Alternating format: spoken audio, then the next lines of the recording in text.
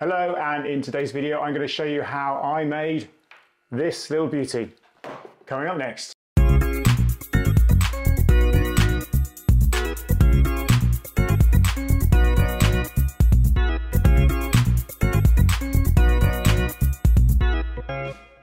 So some of you may be aware I'm actually embarking on a bigger project this year to create a steampunk arcade table based on this little beauty here, the Vectrex game system, which came out in the early 80s and is very unusual in that it actually has its own CRT that the computer controls directly. And that means it produces very straight, sharp lines. And it's just a bit unusual. Anyway, so one of the big unknowns that I had was whether I could actually create my own joysticks, because I wanted to build the joysticks into the arcade table. And that is why I thought, you know what, I probably need to make a prototype, and that's where this came about.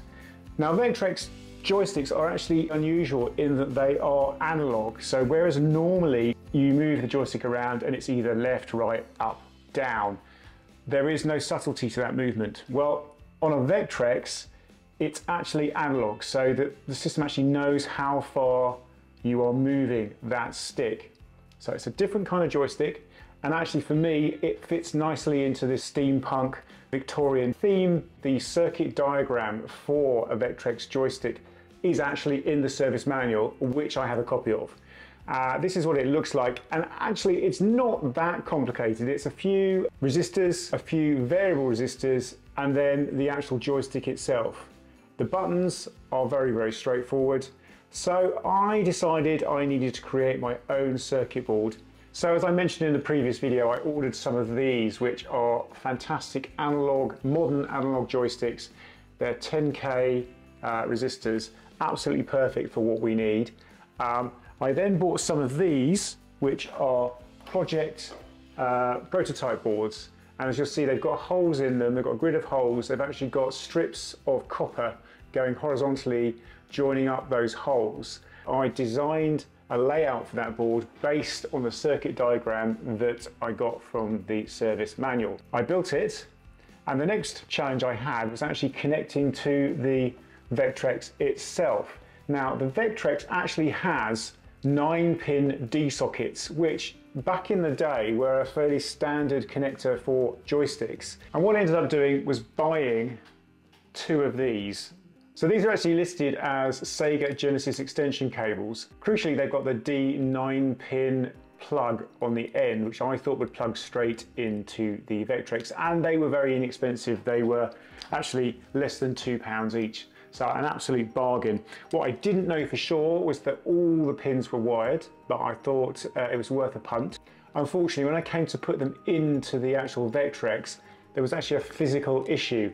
And if you look here, you can see the difference between the existing controller and the new cable that I had bought. It was basically just a profile issue. I did have a go with a Stanley knife. It wasn't good enough. So in the end, I got the hacksaw out. And if you look now, this is what the end actually looks like. It's not very pretty, but it is absolutely functional. I got my meter out and I worked out what pin was connected to what. Thankfully, all 9 pins were connected, and I connected it to the board and then connected my joystick up to the board too. I plugged it in, and to my amazement, the bloody thing only worked. It was, I mean, it didn't even need a calibration. It was working brilliantly. I then thought, do you know what?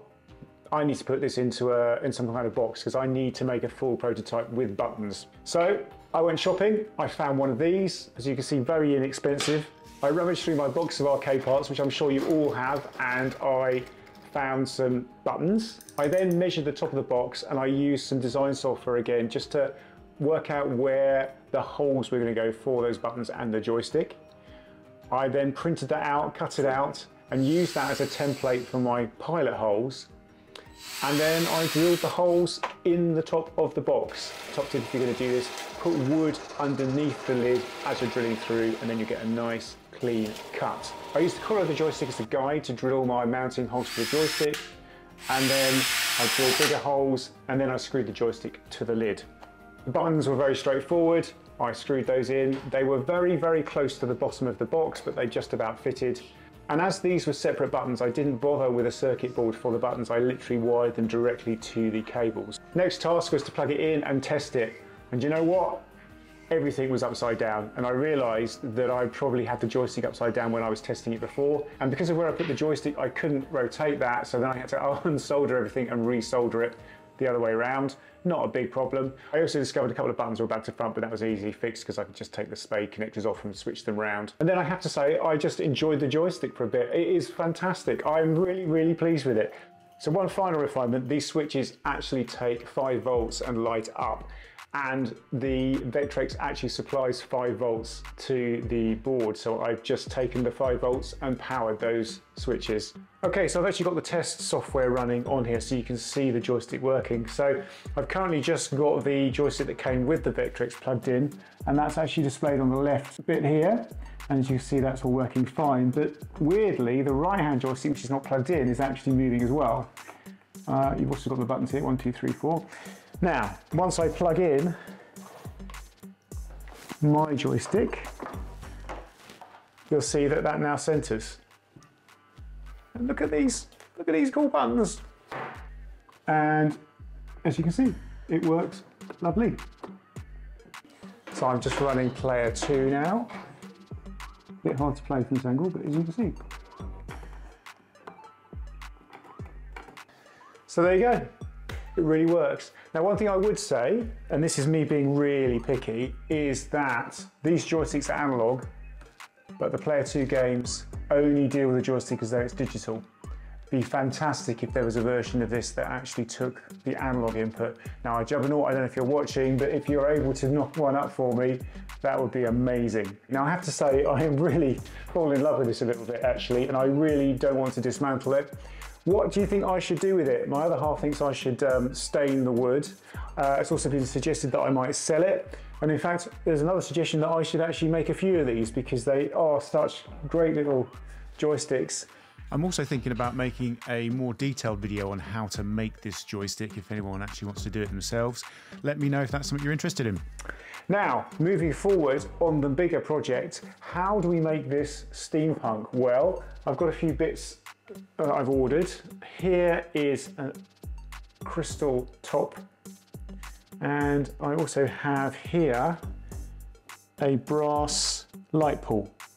And the idea here is that we put these two together and they replace this shaft. One challenge I have is actually how I connect these two together. I was thinking a threaded bolt, but actually it might be as simple as just sticking it with glue. Again, it'd be interesting to know your thoughts on whether you think that will work. But that's it for me. Thank you so much for watching the video. If you've enjoyed it, do give it a thumbs up. If you'd like to be notified when new updates on this project come up, please do subscribe, hit that notification bell. And if you want to encourage me to get this project done quickly, buy me a coffee, links in the description. Also in the description is the circuit diagram and the board layout. I will see you on the next video. Take care. Bye-bye.